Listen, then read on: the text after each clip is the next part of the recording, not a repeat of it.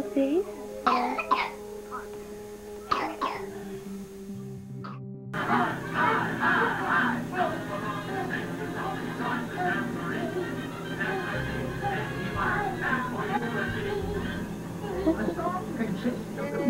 Yay, boo-boo!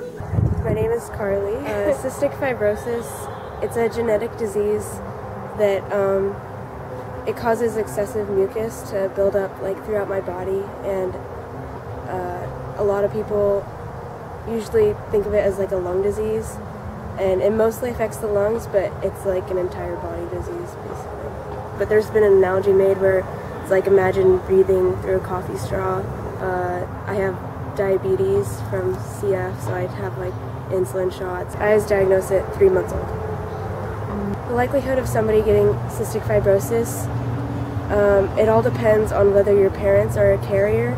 Basically, 1 in 25 people are a carrier of the gene, and then if 2 people, my parents obviously both had the gene, if 2 people have a child and they're both carrying the gene, that child has a 1 in 4 chance of having cystic fibrosis. Maybe 40,000 in the people in the U.S. who have CF.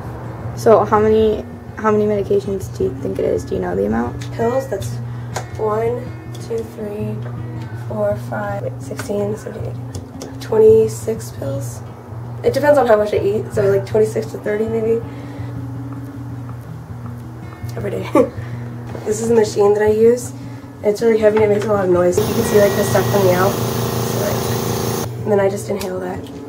I just put the vest on and then buckle it up. The point of this is so the medicine I'm taking right now is not an antibiotic, which means that it's meant to go into my lungs and then loosen everything up. So the point is to get everything out, you know. So basically it just hooks up to here with these tubes and inflates the vest with air and then shakes it.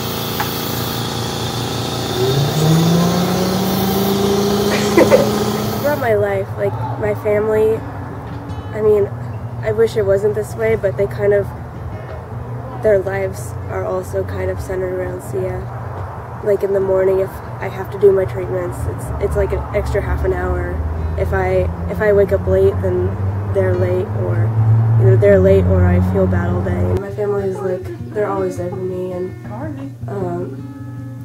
I mean, it's tough on all of us, but they'll always be there for me. The median life expectancy, the age is 37, which it basically means 50% of the people with CF die younger than 37 and 50% die older than 37. I try not to let it be my entire life. I mean, the thing is things cause more pain, when I breathe and stuff, than normal people, but that doesn't mean I can't do it. I try to stay positive all the time, and I try to be CF isn't going to bring me down, and I have this disease, but it doesn't have me, you know.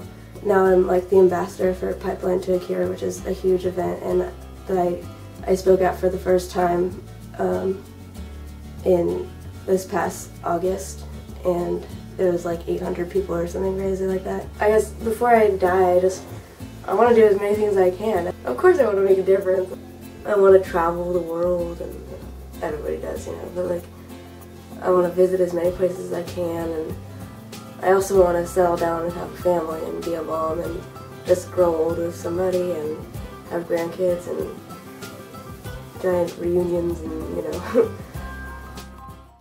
There is no cure for cystic fibrosis, but they're actually getting pretty close.